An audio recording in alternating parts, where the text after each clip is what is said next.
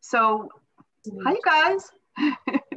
So we have a nice group of regulars that attend, and Jeanette and I have been doing this book discussion, probably for the past, Jeanette did it for years in person, and I joined her probably about 3 or 4 years ago. And then we've been meeting on Zoom, right, guys? And it's been working out pretty well. So when Jeanette reached out to you and you accepted her invitation, we were all pretty excited. So nice. Welcome. We're glad you're here. We can start talking about the book. And I know I have a couple questions for you. And I'm thinking that a number of people here do. Okay. I am trying to text Jeanette, so if you don't mind if I do that, does somebody else want to at least start, or Stewart, if you want to even talk a little bit about yourself, I'm sure we'd all love to hear it. I'll talk about the book and how the book came to be. Okay, that'd be great. Originally, I had the idea for the book probably around 1993 or 4. And I had the very first image, which is the doors of a convenience mart right off the interstate rolling open and someone walking in and no one being there. And obviously the person who had been working there has been, who knows, they're just not there. And I had that in my mind for a long, long time. And I couldn't quite figure out how to, the word for it, I couldn't dramatize it. I couldn't get into it. I couldn't find a way in. I didn't know what I was doing with it. I had the image, but that was it. So in 1997, I started a book called Wish You Were Here, which was a very naturalistic view of a family on their summer vacation. It's very long, it's very sprawling, it's not really plotted that much. But one of these sub-stories, or one of the sublines, or B or C lines even, is the son becomes fascinated by this girl who has disappeared in the town where they're staying for vacation. And he becomes, sort of falls in some sort of infatuation with the case and keeps following it through the local papers. It's never really resolved in Wish You Were Here. And it's this little sidelight that it doesn't make any sense tonally whatsoever, because the rest of the book is very pastoral and very quiet. And this is this very strange and extreme and possibly violent thing that happened. So I never quite was able to work with it. And I came back to it after I'd finished that book, which came out in, I think, 2000, I think. And so I came back to it and I started thinking, who finds the empty convenience mart? Who walks into the Kogos and finds it empty? And I started thinking about who's a tentpole character, who's someone who has a connection to the rest of the people in town. And so I started thinking of a policeman, either a sheriff or a deputy or just a patrol person. And so I started sending this cop around this small town off the interstate and have him bump into different people that were going to be in the book. And some of the people that he bumped into were a pair of teenagers that were corralling the shopping carts at the very end of a night in a grocery store parking lot. And one of them had brain damage from being in an accident that the other one had actually caused. And I thought, okay, it's kind of a neat little couple that I have there. But I couldn't get that one going either. And so I sent the cop around again. And during one of his day shifts, he found a woman who was driving to the family's lake cottage for the very last time because they were going to sell the lake cottage. And so that was Wish You Were Here. The book with the teenagers turned into The Night Country, which involves a car accident. So again, I wanted to get into this one particular image and one story, and I couldn't get there. So 4 or 5 years later, 3 or 4 books later, sadly, one of my friend's partner's mother went missing in Iowa. She lived by herself.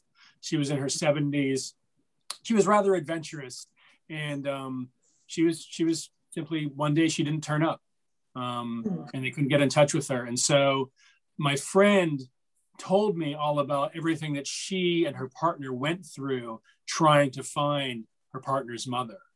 And at that point, I realized that the story was not a story about the policeman or a story about the town. It was a story about the people that were closest to this person who disappeared. It was going to be, if it was a teenage girl, it would be the mother, the father, the sister, the friend, the best girlfriend, and the boyfriend. And that would be my point of view organization. It would be organized emotionally. And whatever happened, happened. Whatever you had to go through procedurally when you're looking for a missing person, they would all have to go through that. And at the end, they would either find her or they would not find her. And I wasn't sure exactly which way I was going to go as I was writing along. And, you know, once I had that, I think it was pretty, not simple, but I could put myself in the position of most of those characters, and what they're going through and what's on their minds from day to day. And the thing that surprised me most about the book was that Lindsay, the younger sister, in the second half of the book begins to take the book over. She begins to be the person who has the most moral confusion. And her moral confusion is around her identity and who she is. You know, is she simply Kim's sister? Is she allowed to be her own person? And so she has to fight to be her own person. And in the end, I didn't think that I would end the book with her.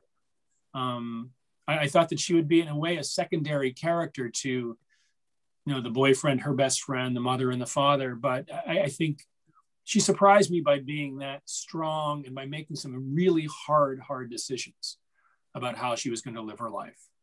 So that was exciting, because sometimes when you're writing a book, you go in and you think you're going to get something, and you might get it. But sometimes you go in and you find this thing that you had no clue was there. And that to me is what's really exciting about writing. That it's not schematic. Then it's not written in stone. It's not Greek tragedy. It shows that people still have some power of will, and to make some very difficult choices. I would like to apologize for the book being incredibly, grindingly sad. It is an amazing, incredibly sad book. I mean, it took me like, let's say, a year and a half to actually write the draft. And when I got the draft where I wanted it, I sat down after letting it sit for a while, and I read the thing from start to finish. And I finished it, and I'm like, oh my God, that is so terribly sad. You know, I felt bad for putting the reader through the ordeal there with very little relief. And there's certainly very little, what's the word for it? There's very little conventionality going on in the book. I don't really leave the reader a way out or a way to shrug off what's happening. And one of the reviewers, I think it was Ron Charles in the Washington Post, said, it's not really a novel, it's real life. And I was like, that's exactly what I was shooting for, to show that realism still has the power to move us emotionally. It's not just, the novel is not just an empty form or a plaything, I think. And so people that went into it with the expectations of genre were sorely disappointed. and we're given something completely different. But that, of course, is my MO. That's what I do. I lure you in the door. And once you get far enough in, I slam the door and turn the lights out, and all the terrible things happen right in front of you. So in that sense, it's very much, for me, at the time, a father of teenage children, a horror novel. It is the very worst thing that could possibly happen, happening to you, and it's inescapable. And for that, I felt really terrible, and still do in a way. But I still feel great love and pity and mercy, I think, for everybody involved there. for Elise and JP and Lindsay and Fran and Ed especially, who really don't know what to do. They don't know what to do about anything, and especially about each other and how they feel about each other with respect to Kim. They don't know what to do with Lindsay at all. They really don't know what to do with their community anymore. They're cut off in a very strange way, in a very sad way. So that was my experience in writing the book. As with A Prayer for the Dying, after I finished the book, my wife told me that I seemed to be much better, that I seem to be acting much happier now, which is absolutely true, because it's a very, very sad world. But at the same time, it's a world I really wanted to write about physically, the lake towns up there on Lake Erie. I've been visiting them for the last 50 years, like Chautauqua and Wish You Were Here. And they're just really fascinating towns to me, kind of amazing little towns that used to be steel towns and now don't have a lot going on there. So again, I wanted to use that realism. I did a lot of legwork up around there in Conneaut, Ashtabula, North Kingsville, drove around, looked at the spots, went to the Chamber of Commerce, started looking at the real estate listings as if Ed were selling the houses, took the virtual tours of all the houses, and just learned the area, which is a great pleasure, to be able to fulfill your curiosity about anything, but especially a place, is a real privilege. So plus I knew that no one had ever written about that town before. No one's ever going to write about that town again. So it felt like, in a weird way, fresh territory, like that snow that doesn't have any tracks in it. And I could pick and choose the details because they were all mine, because no one else was paying attention. No one else would think that North Kingsville was a place worthy of writing about, which again is one of my great joys in writing. If I'm not writing about Scott Fitzgerald or about Niagara Falls, I'm usually writing about some place people don't really care a whole lot about or don't see as great material, right? Like the Red Lobster in New Britain. Nobody really cares about that. No.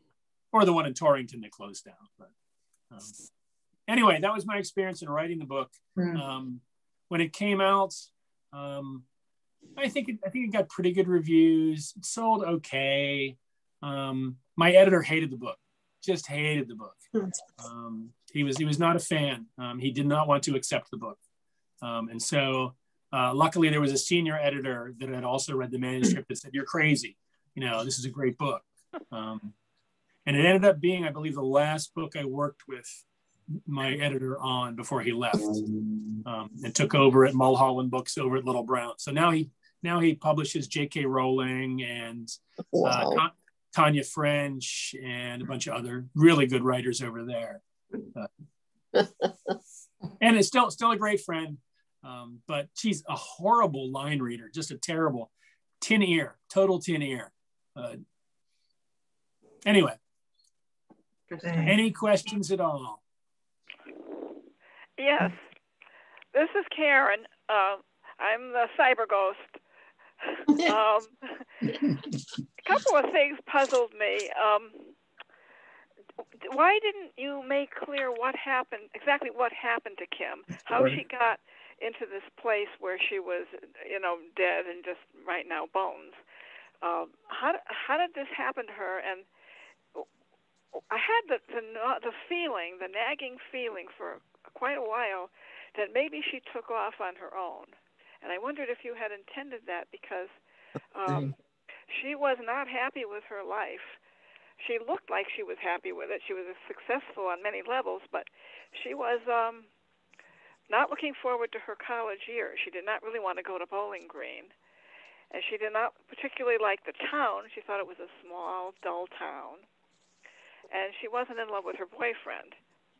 And that's the last we hear her think about when they're at that beach or whatever it is. That's the last thing we hear her thinking about. And then we don't see her ever again. And I thought, did she decide to leave alone or with someone else? And that's why the police originally don't really want to investigate that much, because they read her the same way that you're reading those clues for her. But I wanted to leave it somewhat open-ended, although making it clear that none of the point of view characters that were actually within during the book know that either. They don't have that knowledge, that forehand or pre-hand knowledge. And I wanted to keep the reader in the same position as the other characters, rather than sort of using that ironic detachment to say, here's what's really happening with her, and here's how these people are deluded. I wanted their theories to be as good as any theories that the police had. And to have that anxiousness and that worry and that concern that is natural when someone that you know goes missing. And in about 3/4 the way through the very first draft of the book, I still hadn't decided whether we were going to get any clues at the end as to what happened to her. And so the very few clues that we do get, so that you can piece together some kind of narrative at the very end, I kind of grudgingly went that way. I thought that was the right way to go finally there. And there aren't too many red herrings in there. I think the boyfriend on the side, sort of the side piece there, Waz or Woos is, he may be the one red herring that's in there. And lately I've actually been thinking about writing a book about him. Because there's one moment where I believe it's the mother who knows that he's been to the grave. Yeah. The mother understands that the non-boyfriend has been to the grave, so that she actually meant something to him. And he's in a position where he doesn't have a whole lot. He's returned from his time at the war. He comes home, his grandmother is there. His grandmother is dying, the house is run down. He's in a very bad place in his life. And then this happens to the one good thing that was happening. But isn't it somewhat out of character for her to take up with him? I mean, she was known as pretty stable in among her friends and her community, and she was committed to JP. And then all of a sudden, this Whoosh guy comes out of nowhere. And I thought, why? I don't think she was committed to JP. No, it's the bad boy, the good girl and the bad boy. Yeah, I was surprised. We get a little taste of that, and I think it's the first or second line of the book, which it was the summer of JP. So that's all JP is getting. JP's getting that summer. That's and she's going to college. It's she doesn't want to hang around with him. He may feel after she disappears that he wants to be with her more, but I don't think it was ever going to happen that way. She's not. I mean, Kim is not committed to anything. She's not committed to the town. She's not committed to JP. She's not committed to college. She's a young person who doesn't know what's next or where she's going, but she knows her future is not here in North Kingsville. It's not in her parents' house. She needs to get out. She needs to get away. And again, the very first scene that we see, the first image we have of her is on break, looking at the interstate, smoking, watching things flying westward, right? It's very, and in the end, that's what happens with Lindsay, right? Lindsay is the one who fulfills that future, who fulfills the future Kim should have had, and cut yourself off and becomes free in a way, but at a terrible price, a terrible, terrible price. And I think also, having teenagers at the time that were looking at colleges and thinking about leaving home, a lot of that was circling the book as well. And I think that's why we have Lindsay at the very end. She flies home, and she flies to Erie, and she says a horrible line. She says, "Everybody waiting for the plane to Erie looked like they came from Erie." Like, oh man. Oh man. That was a low blow. just brutal, just horrifyingly brutal. And she's counting the minutes. I mean, it's important that she's come home. She loves her parents, but she's counting the minutes until she can leave them and just be herself and be independent. And that last line in the book where she goes up to the jetway and disappears into the crowd. Right? Yeah. She's no longer in North Kingsville. Everyone just points at her and says, "That's the sister of the girl that got killed." So she has to kill off part of her in a different way. sad book. Very. Yeah, Very. that's what I wanted to ask. You were breaking my heart. There were moments that were just so, I had to put the book down, right? And especially once I knew you were joining us, I wanted to know, how did you bear writing it and being in their minds? I mean, because to me, it was like, I could imagine I would think that. I could imagine I would do that. I mean, who knows what you would do, right? But it seems so real. And I thought, how did you live with that day after day? It was not easy, not easy at all. But I seemed to take on some of these heavier things. I mean, last night I did a Zoom for a university about a prayer for the dying, which is an even weirder book, and a book about loss and a book about what we refuse to let go of. So it may just be one of the themes that runs through my books. Trying to get through an impossible situation emotionally, and doing without the people that you love the most. And that's certainly in Snow Angels, my very first book, even the story collections. A lot of that is about loss and trying to keep going. But I think this book came along at the right time. I think if I had written this book when I first had the idea, then it would have been, the consequences would have been much more dire for the people left behind. They would not have found a way to keep going, to move on with their lives. Whereas by the time that I wrote the book, having written the nonfiction book, The Circus Fire, and listened to a lot of people from the area who had found a way to go through the hardest things, losing their parents, losing their best friends, losing their loved ones, losing family members. I think I was more interested in endurance, and the fact that we can endure all these losses, and that we have to endure all these losses. Fran and Ed were going to lose Kim anyway to college and adulthood and the world and her own life. They were going to lose her. She was going to leave the house, just as Lindsay later leaves the house and leaves them alone with each other. We're going to lose everybody that we love. That's the human condition. This just puts it in much higher relief and much more urgent emotionally. And yeah, that was hard to do. But there were gradations from, JP sees the world in a very different way than, say, Fran sees the world, or the way that Elise sees the world, or certainly the way that Ed or Lindsay sees the world.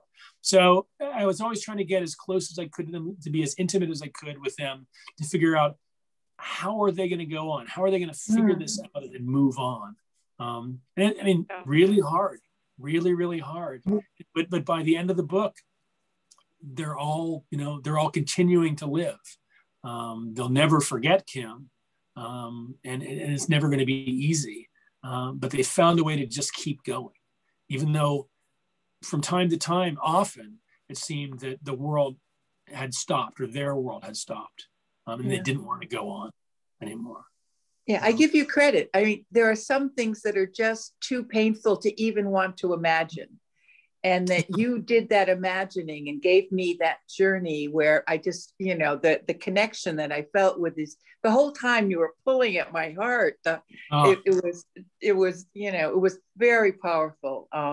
Thank you for making that journey. Well, thank you. And I apologize for it being so tough. I did a lot of research on the families of people that were missing, especially children that were missing, and tried to figure out, because many of them don't stay together. Many of them split apart. And that's really, really hard to see them sort of tearing apart, even after the worst has supposedly happened. Now, even the person that's supposed to be helping you through life just can't go on with you. So I looked hard at that. And again, trying to figure out, which way Ed and Fran were going to go. How were they going to get through this? And Fran, of course, is a take charge person. She has a mission. She says, I'm going to do this, and I'm going to pursue it to the very end. And then even after that, even if I can't save Kim, maybe I can save the rest of the world and save other families from this. Whereas Ed kind of goes inward and implodes in a way and questions everything that he ever thought about the town.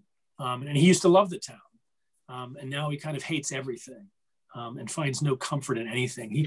He looks at everyone and everything around him as something that is going to be lost. There's that moment where he's sitting there with the dog, and he's thinking about his mother in the nursing home, and realizes that she is going to die, and that the dog that is providing him some comfort at that moment, the dog is also going to die, that he's going to have to say goodbye to both of them as well. And what is left? And what is left is Fran, who doesn't understand them, and he doesn't understand her. So those moments, which I always tell my writing students, no one-person scenes, because not a whole lot can happen in a one-person scene. And here is a book filled with one-person scenes, because a lot of these things simply, they can't share them with the ones closest to them. And that's another tragedy of the book. Right? Yeah, that was the heart of the book for me, that how her disappearance and death affected each member of the family and each member of the community and her friends. And over the 2-year period, how they deal with it, how they grow from it. I thought that was really interesting and important. And I thought their marriage did improve, Fran and Ed. They start to grow closer together and realize how important they are to one another. He has his fishing, she tries to take part in it, and I was somewhat cheered by that and by their final celebration, when they finally find her remains, their final celebration of her. I thought it ended on a lighter note for that part of it for me. I hope so. A little stronger note. Yeah, it did. They got through it, and it was tremendous. I kept thinking of Kim being 18 years old, the age of some of the students I taught, and I said, I can't imagine how anyone can even deal with this. I don't know. I wanted to know how she got there, how this happened, and it's a mystery. Yeah, and throughout there's all this speculation. There's so many different stories that the different characters come up with for what might have happened or could have happened from the very beginning. I mean, when the father goes out to search for her the very first morning, he comes across that other car, by the side of the highway, and he begins to tell a story, in his mind about the girl who could have been in this car, and it could have been Kim, even though it's not her car there. Yeah. So there's always this speculation, but there's never the relief of being sure and of knowing there, and that's the terrible not knowing of it. But you brought up that which seemed interesting to me and runs through the book, was that difference between private and public, because of what happens to Kim, they have to become this public face of the tragedy, and the mother is able to do that while the father can't do that at all. So it becomes more and more private there. So that idea of private thought versus public speech, and that idea of public ceremony. We have the big check at the halftime of the Thanksgiving football game, where you're in front of the entire community. You've got the balloon release at the softball game. You have all these super public ceremonies that say our community is gathered together, and then the community all goes away and they're left with it by themselves. And the media, of course, being all over them the entire time. I have a question about the woman whose home, I've forgotten names, the father was going to sell, the pianist from Pittsburgh. Why was she in the book? What part did she really play in the rest of the story, I guess? I'm trying to remember. I'm sure she's in there for something thematically. Is she by herself? Has she split with her husband? Is there? I don't know that you said that. I think that you did say that she was no longer playing the piano. She was a great pianist while she was growing up, and her mother was worked in the library and would talk about what a wonderful pianist she was. And then when he contacted her to sell her house, she wouldn't speak of it. She seemed to want to separate herself from the town. So I was thinking that maybe she was amongst those who wanted to get away. There were a lot of people that maybe wanted to get away. Yeah, and also the dreams of the parents for the child, right? The dreams of her parents for her were for her to become this big superstar, and it never happened for her. No. So that disappointment also tied in with, never wanting to come back, and also not wanting to see the sight of our disappointments, and when we disappoint other people. I also just wanted to, just a little personal thing. I moved here a year and a half ago from Morgantown, West Virginia. And so I just enjoyed all the references to the giant eagle. that was my big store to shop in. or as they call it, the dirty bird. It's a great chain, actually. Oh, there was one on Route 7 in Conneaut, right off of the interstate there, that a few years just suddenly closed. Now, it was the place that everybody went. All of a sudden, they just closed down. So it was a great indicator of how the town had kind of fallen on hard times. Yeah, something we know a little bit about here in Pittsburgh. Yeah. I have a question. Yes, please. I think choosing a title for a book that you write must be difficult. And I wondered why you chose the title that you chose. Would you do that? I chose the title About a Girl, after the Nirvana song. It's one of Nirvana's earlier songs, not a huge hit, but sort of a classic, song about teenage angst and love and not knowing and loneliness. And I really loved that title. It was on all of my discs and all my drafts and all that stuff. And Viking did not like the title. Well, first, they didn't like the book. They didn't like the book. They didn't like the title. They didn't like me, whatever. So yeah, I chose About a Girl, which is, that's basically what the book is. It's trying to be about Kim and how we're seeing her from all around, but we can never quite get inside to really know who Kim was there. Everyone has their version of Kim. It's like the elephant and the blind man, right? So I thought About a Girl was kind of appropriate. Kurt Cobain and the sense of him kind of floats over this book the way he also floats over The Night Country, set in Avon. There's a quote from him in the beginning of it. Anyway, they didn't like it, and so they started kicking around titles. And I believe the new president of the company decided that Songs for the Missing was a really good title.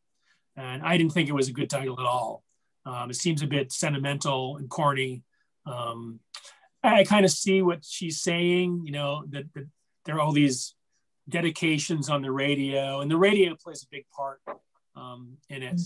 But yeah, so they basically chose the title, and titles are hard.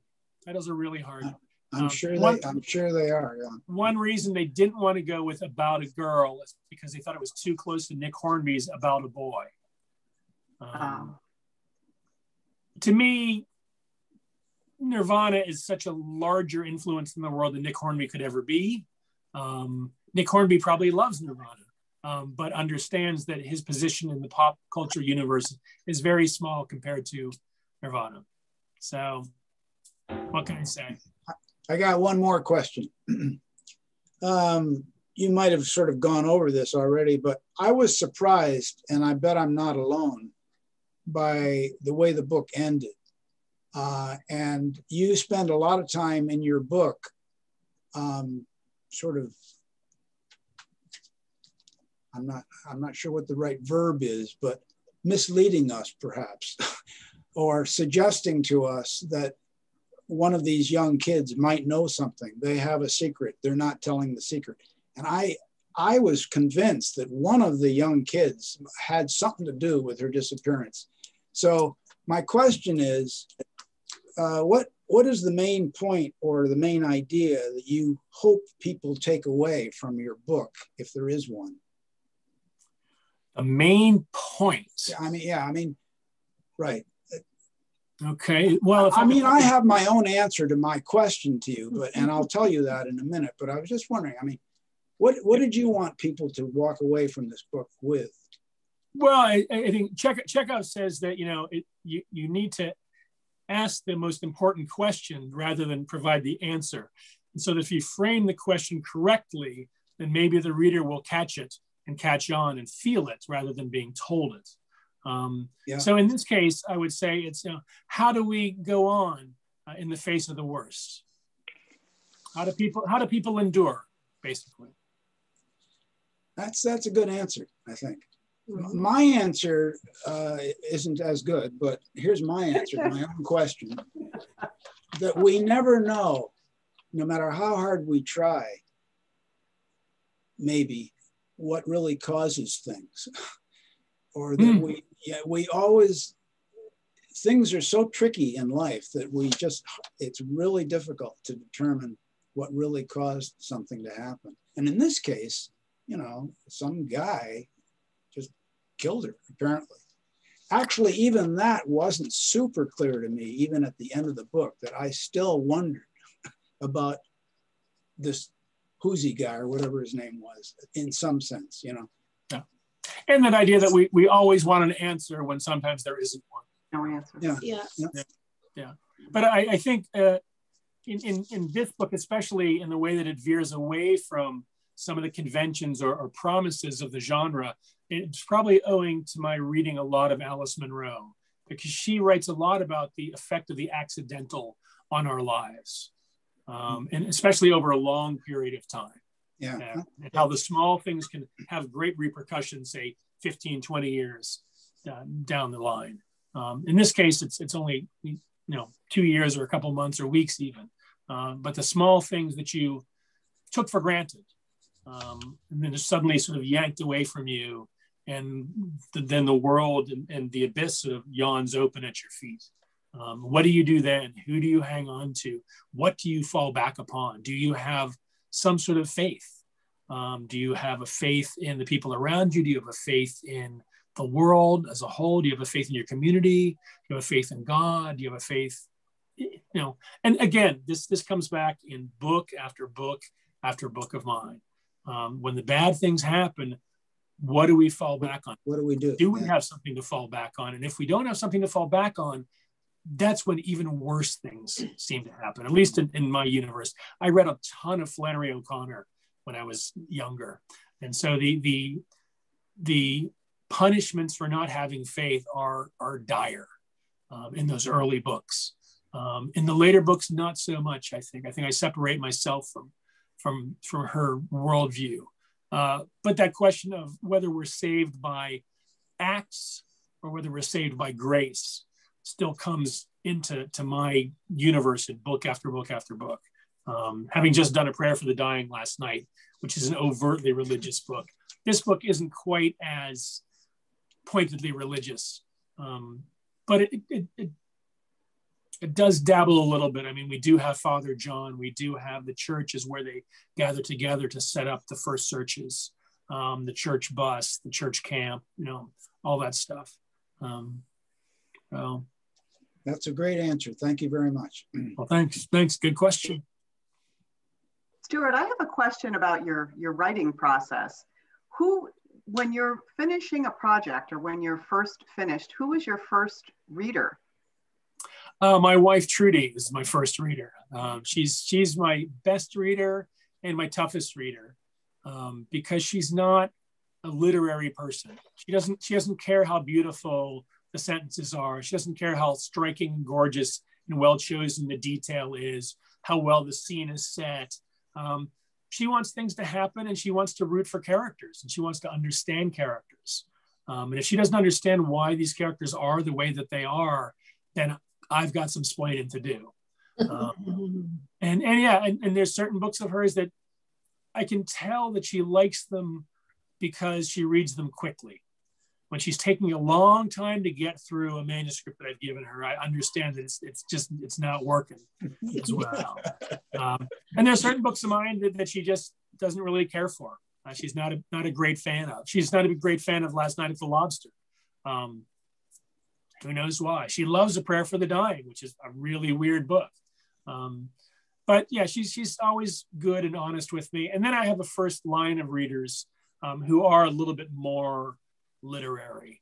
But I still like to give the book to people that are basically genre writers because I want to keep the scenes moving. I mean, I'm of two minds. One is I want things to be plotted and eventful. Things happen and have consequences and important consequences to people, their climaxes, their big scenes.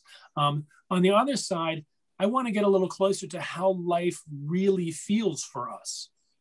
Back in the mid 90s, I was writing a lot of plotted fiction with like big climaxes and all this stuff. And I began reading a lot of lyric poetry. And it seemed to me that the American lyric poetry coming out in the 90s got so much closer to how people really feel about themselves and the people around them and life and the important things in life than our fiction did, because our fiction was a little bit too story, like too jokey, too conventional.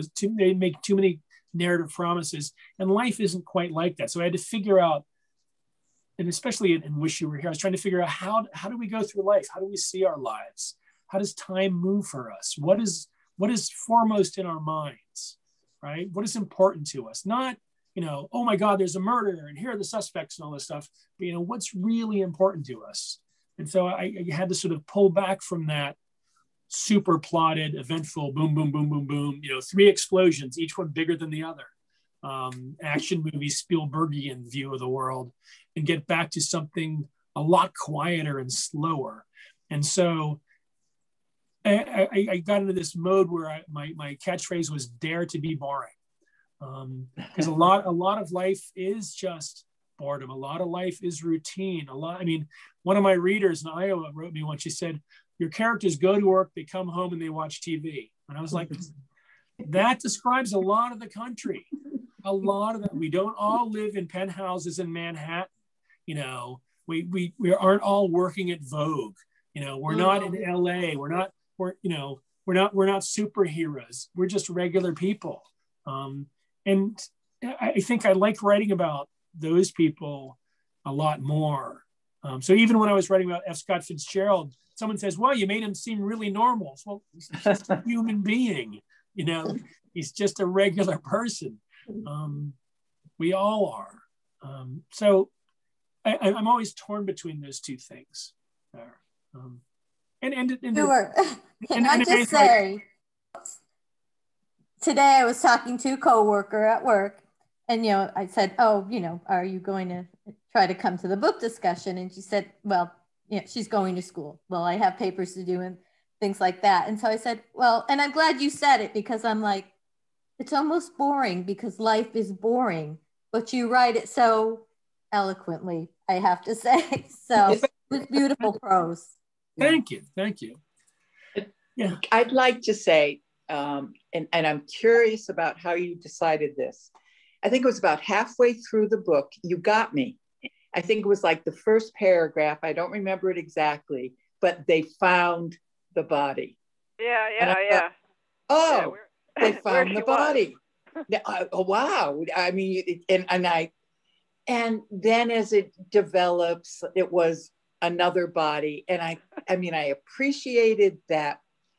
I felt like I was going through what those parents were going through, but it was like you really just, I thought it was brilliant. And in a way I didn't like it at the same time. You fooled me, I thought now I knew what was going to happen. And I'm curious about deciding to do that, or how that came about, or. Well, the goal is to convey to the reader how it feels to go through the experience going through. And part of the experience is that false hope, and clutching, grasping at anything out there that might help, because you're terrified and alone and have no clue what's going on. And so naturally, every little thing, every little change there, and after say 4, 5, 6 months, they're the only ones still worried about it. The rest of the world just goes on. They just do what they do. Again, getting across, what is it like to be you? How does it feel to be you going through life? What's foremost on your mind right now, today? What's the urgency or not urgency of emotion? Now, even in something as boring as Last Night at the Lobster, Manny goes in and he puts the coffee on, he puts the chowder on and that sort of stuff. These are things that he has to do. They're the foremost at his mind. What's going on with you today? Again, how we see our days. When you woke up this morning, what was your day going to be like? You had some inkling of it. You knew the things that you had to accomplish. You knew the things that that you might do today or that you should do today. And then all this other stuff sort of came in. You had to deal with that stuff. And, things popped up and you get distracted. And, at the end of the day, like, did you get a lot done? Did you get nothing done? And are your problems still the same? Are the relationships that are difficult for you still difficult? Can you say what you want to say to that person who is closest to you that you can't say because it would change the way that you see each other? All those, you're balancing that stuff all the time, but what's right at the front of your mind? I want to try to keep that there with my characters as they move through their days. Yeah. My mother used to say, put yourself in another person's shoes. I think you do a brilliant job of being in other people's shoes and letting and expressing, their experience in a moment. Well, that's the hope, because that's what I love reading fiction. I mean, that's the trade-off for me. The joy of fiction reading is you get to jump into this person that otherwise you would have never met, you would have never thought about their life and what they're going through. And you can get close to them and care about them in a way that sometimes you don't even care about, real people in the real world. You invest yourself in their feelings and what they're going through. And my hope is that readers will do that for my characters too and spend time with them. And that's always the amazing thing, when people talk about the characters as if they're real people going through real things, because that's the way that I like to see them. And I think only fiction, I think the novel does this better than almost any other form, I think, to bring us into the way one other person feels and really submerge you in what's going on in their life. Film can't quite do it in the same way because you're always outside shooting them, looking at them from the outside. But here you delve in and get to those very, very private moments, incredibly private moments where these characters reveal themselves, where they wouldn't reveal themselves to anyone else in the world, but they reveal themselves to us, the readers. And in some way implicitly ask us for mercy or compassion or love.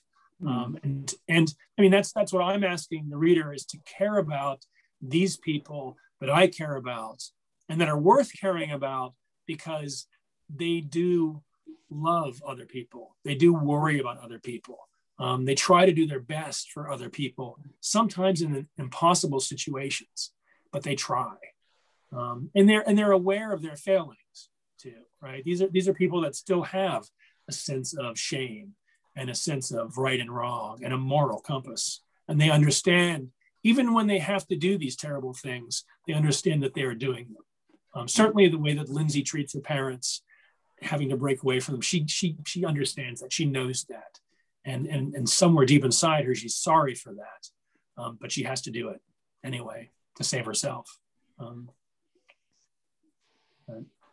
I would like to add on to what Carol said. I thought the juxtaposition of she finally gets her license and all of it, you build up to that, the practice, and she gets her license, and the very next page is they find a body. So you're on the high, you finally hit a high point emotionally in the book, and it just makes you crash even harder when they find the first body. So I thought that was really brilliantly done. Thanks. And I also think I agree with what everyone is saying, that you really, really have a special gift for capturing the everyday experience and the everyday emotions of people. I'm a third grade teacher, and books, we talk about how books are windows, books are mirrors, and books are sliding doors. And for someone who's ever experienced that deep grief, I mean, I too had to put the book down. I know people who've lost siblings at a young age. I mean, you captured every type of grief, heaviness, sadness, depression, and so for someone who's never experienced it, I think that really is a window for people, and a gift for people, because it's certainly none of this is anything that anyone would ever want to experience. And the little daily reminders, like when you wrote about the kitchen table, always come with 4 chairs, and looking at that table every day is a reminder that that chair is empty. So I cannot say enough, give you enough high praise for capturing that everyday life experience, especially on the sorrowful side of it. And then I guess I had one question I wanted to ask you. There was that other scene. There was a scene where they were all in the same room. The 3 of them were in the same room together, which was a very rare moment after Kim disappeared. And I think it was the mother who the idea popped in her head to say, we're all in the same room, because that's something they used to say when all 4 of them would be in the same room. And as a parent, I know it's very, especially teenagers, it is extremely rare to have the whole family in the room. So I was just wondering if that was just something, an imaginative thing that came to you in the writing process, or is that something that you either experienced, you heard, or in your own house when you all ended up together, that was something that was said? Yeah, that's a family thing. It's whole family in one room. Yeah, because I mean, having teenagers, they're never around. They're trying to never be around.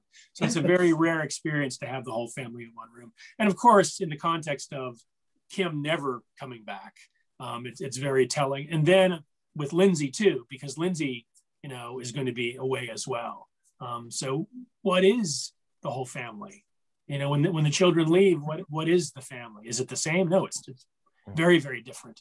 And that fear of what is going to happen when Lindsay leaves, I think, pierces both Fran and Ed separately. And yet when she leaves, somehow they by necessity, they fall together a little bit more than they could when Lindsay was around, which is tough. I mean, and we're all gonna, I'll have to let go of the children at some point, but I had a lot of help in coming up with a lot of the details for what the families are going through, not just from my friend out in the Midwest, but from the whole support network that surrounds missing and exploited children. There are many, many different organizations online, and their testimonies are online. Their stories are, there's always somebody going missing. So there's always these testimonies by friends, by parents, by siblings, that they're online, and they're just pouring their hearts out about how life is now and how they want life to change. And so I could look at all of that material and be very selective and say, what have I seen a million times? Because again, there are millions of television shows about missing people, and specials and Dateline and 2020, and especially the missing young girl is a staple of the TV magazine show. So I had to be a little bit more selective. And by having access to a lot of first person narratives, I was able to come up with enough material to keep it fresh and to keep it, I hope, it's a word for it, insightful, I guess. But that's typical, because I'll take on material that people have done a million times, like the Vietnam War or the car crash or whatever. And you want to sort of mine all those details to go a little deeper, and to get your characters a little sharper, make the war a little sharper and more real, because people don't want to deal with what's real. So when you can put it out there and it's real, it's a little refreshing, I think. Does anyone have any other questions? I have a question. Maybe it was done intentionally. I really wasn't clear where Kim was and how that guy got her, and the car thing with the broken key and the father mentioning a gas can. It was sort of mysterious to me. Yes, definitely. Yes. Purposely mysterious. Yeah. Yeah. I mean, we know where we saw her last. Yeah. She was on her way to work, right? She was headed to work. Yep. She was on her way to work. She's in the car. She's in the Chevette. And the Chevette is, again, like second line of the book, I think. It was the summer of her Chevette. Right. And JP, two things that are just not going to last, the Chevette and JP. yeah, she's in the Chevette. She's vulnerable. She's a target, and she disappears, and we don't know. And Did she run out of gas? I mean, I didn't get the thing with the gas can. The father says, well, I know there wasn't a gas can in the car. She would have just called if she ran out of gas. I don't know how this guy nabbed her. Right. Yeah. We weren't meant to know. No, we weren't meant to know. No, and they weren't meant to know. Well, that's the thing. They want to know every little detail, and it's denied them, almost fully denied them. All they have is this result, and it's not. What's the word for it? It's not somehow not satisfying. It's not just. It's wrong. Yeah, but that's all they get. That is all they get is that result. But by the same token, and I think Fran says this, that at least they have her back.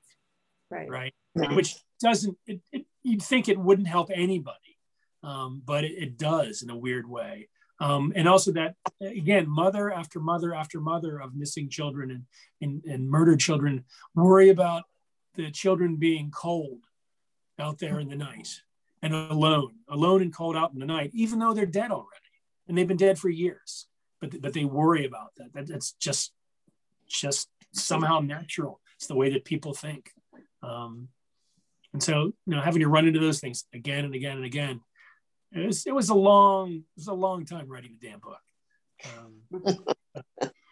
Stewart, can I just ask you, in your writing, are you energized? Are you sort of emotionally drained? Does it depend on what you're writing about, or is it the same each time you go to do a project? It seems to be a little bit the same every time I'm on a project, because I become very obsessive, or strictly obsessive compulsive. I fall deeply into the material. I become fascinated by it. I want to know everything about it. I become super curious. I do a lot of research, a lot of legwork. I hit up the reference librarians. Boy, they see me coming. Like to hear that. They're like, oh my God, here he comes. Oh no. Yeah, and I interloan hundreds and hundreds of books, and I want to see what's already been done in this particular genre. I mean, if I'm writing about a missing girl, I want to see everything that's been done about missing girl. What are the cliches? What do you have to avoid? How do you use this particular genre? What kind of book is this? This turned out to be the small town book. It's like The Heart is a Lonely Hunter. You have 5 or 6 people in a small town that are loosely connected to each other, and they're going to tell their stories. Their stories do rub up against each other, but not in any sort of super causal way. So they're alone, but together, and they see each other over and over again. So it's a book about loneliness. Heart is a Lonely Hunter. So yeah, it feels the same because I just get obsessed with the characters, how they're feeling, what they're thinking about, how they see the world. And to understand how they see the world, I take them out into the world with me. So when I'm writing this book, I'll be Lindsay. If I'm going to the grocery store, I'm going to try to see the grocery store in the way that Lindsay would see the grocery store. Or if I'm Ed, I'll try to go, I don't know, to a restaurant and see how Ed would see a restaurant in his current state of mind. How he sees that motel when he goes to that other town to find out about her. He's seeing that motel in a way that only Ed is going to see that motel. Lindsay would see it in a whole different way. So that idea of the energized character really excites me, because then I get to take on that energy and see the world in a different way. And that's the same no matter what project, as long as it's fiction. Nonfiction, whole different deal. But in fiction, it's always get into the character, try to understand their emotion, try to understand what's important to them, what their past is like, how they see the world now, and who are the people closest to them. Where is the conflict there? Where's the difficulty? What are the things that they can't say? Linda Barry, the cartoonist, says, where does the monster live? And so when I'm thinking about character, I'm always thinking, where does the monster live? Dennis Lehane, great mystery writer, says, look for the lie. Look for the lie. If you find the lie, then you find what motivates that character. What does that character lie about? Who do they lie to? Because the lie is always going to come out, right? The truth is always going to come out. That's one thing we know. It's gonna reveal itself. It may take forever, but it's gonna reveal itself. I have a question. I just thought of this. The conventional wisdom is that when a young woman dies or is missing, it's usually the beautiful blonde person that catches the national attention. In this case, she was a beautiful blonde, right? I'm not sure she was blonde, but she was beautiful anyway. And it didn't seem to catch the national attention, even when she was killed by a serial killer. So did you think about that, or was that? Oh yeah.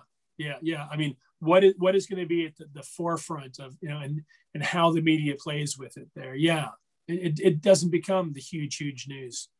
Maybe because so much else was going on. I think Natalie Holloway is in there as well, right? Yeah. There are blonder and prettier and more interesting cases than hers.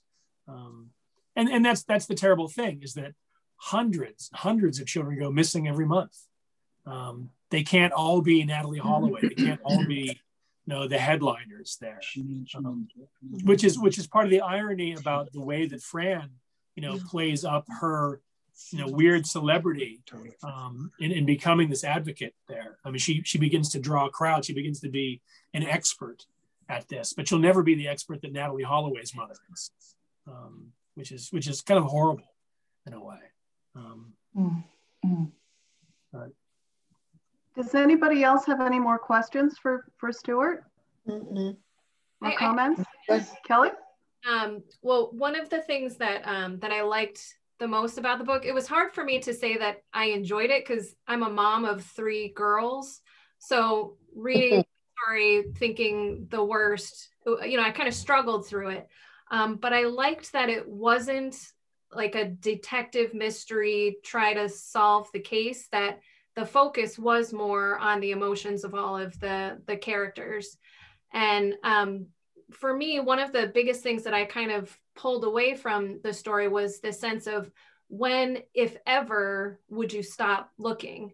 And you can kind of see like the friends kind of fade away first, like they don't search as long.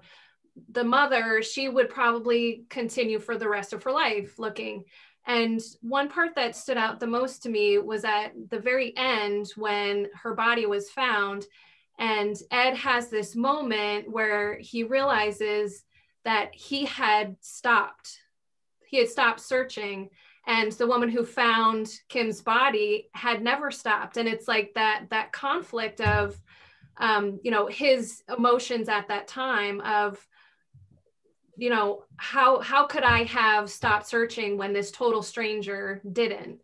So that was just probably, it's hard to say it was my favorite part, but I thought that was fascinating, the way that, all of those emotions, and then to get like right to the very end, having, Ed kind of be in that moment.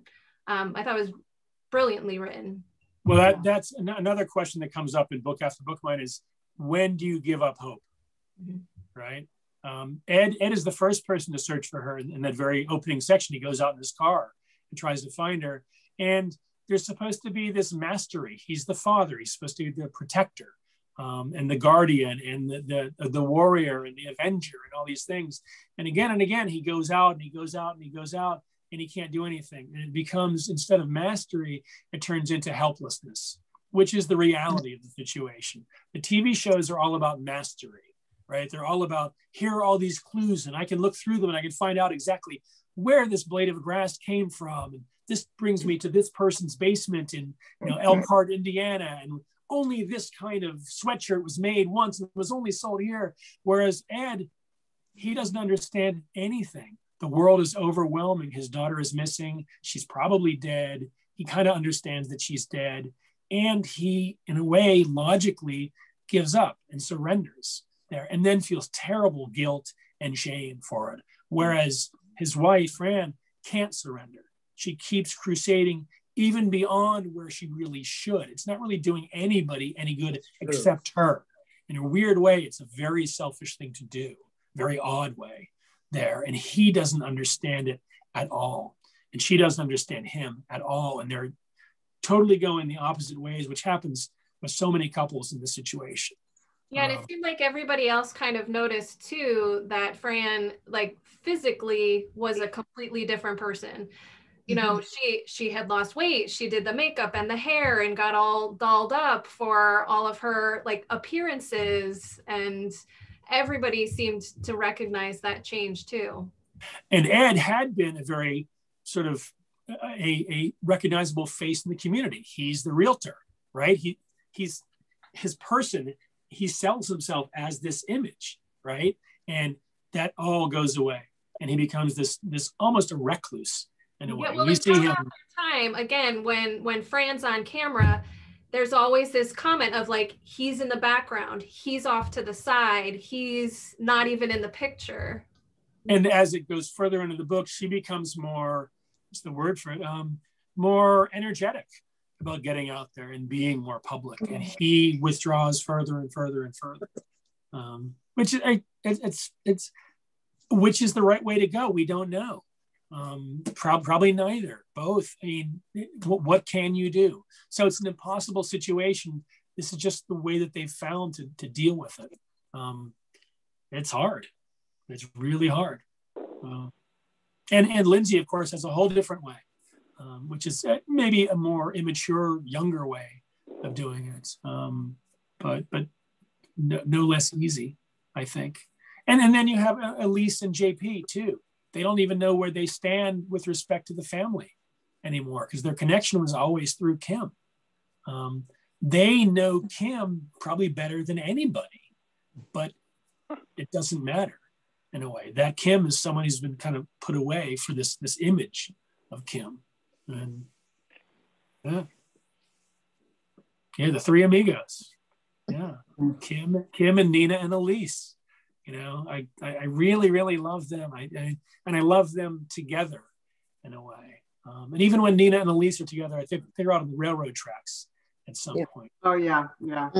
Yeah, and you know, I just think of them missing Kim. It's, you know, yeah, those were, to me, those were like the most important scenes of, you know, understanding that the world has changed, so it's never going to be the same again.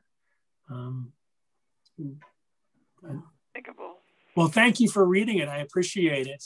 Enjoyed it. I'm sorry it's so tough. Oh, thank you. Thank you. Thank you for coming. Stewart, last thing. Anything in the works? Thank you very much, Stewart.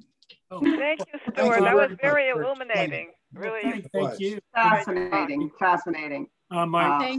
Thank you. I enjoyed it. I just finished a new novel. It's called Ocean State. It's set in a small town in Rhode Island, near Westerly, Rhode Island. It's about a teenage love triangle and a murder. Two sisters, two kind of strange sisters, in the way that they see each other and the town that they live in and their mother. So it's all female points of view. It's concerned mostly with, I guess I can't really say. I can't really sort of put it together now. It's still too a little raw. I still have edits to do with my editor, but it's pretty much done. It's partly Shirley Jackson, I think. If you know the book, We Have Always Lived in the Castle. Oh yes. It's about the very strange connections within family, I guess, and the way that family sees one another. But it's creepy. It's a Halloween book. It's my fourth Halloween book. I love Halloween, so every 4 or 5 years it kind of, you know, floats. And it's weird.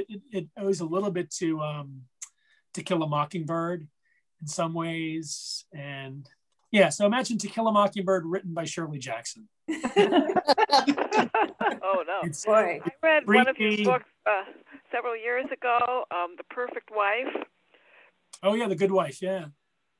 The Good Wife. I think Yeah, okay, The Good Wife. Yeah, it was very good. I don't remember too much of it because it's been a long time now, but I think it did have something to do with victimhood, as I recall. And that's why I was interested in reading this one. Yeah, that one is about a woman whose husband is sentenced to 25 years to life for murder. And so it's about how she becomes this other person, changes into a much stronger person just to get through her life. In a way. And so it's really about sort of taking control of a life that when the book begins, she's just kind of the wife. She's the pregnant wife. And then she has to learn to do everything. Patty. Yeah, interesting character. I like that one. Thanks. But again, it's what is it like to be you? I started reading all these books about prison, and they were so focused on the people that were inside the prison. I started thinking about the people that were outside the prison waiting, and there's millions and millions of them. And I hadn't read anything about them. And so I started doing some research and talked to women that were in that situation. I thought it was just fascinating that they have to take on everything.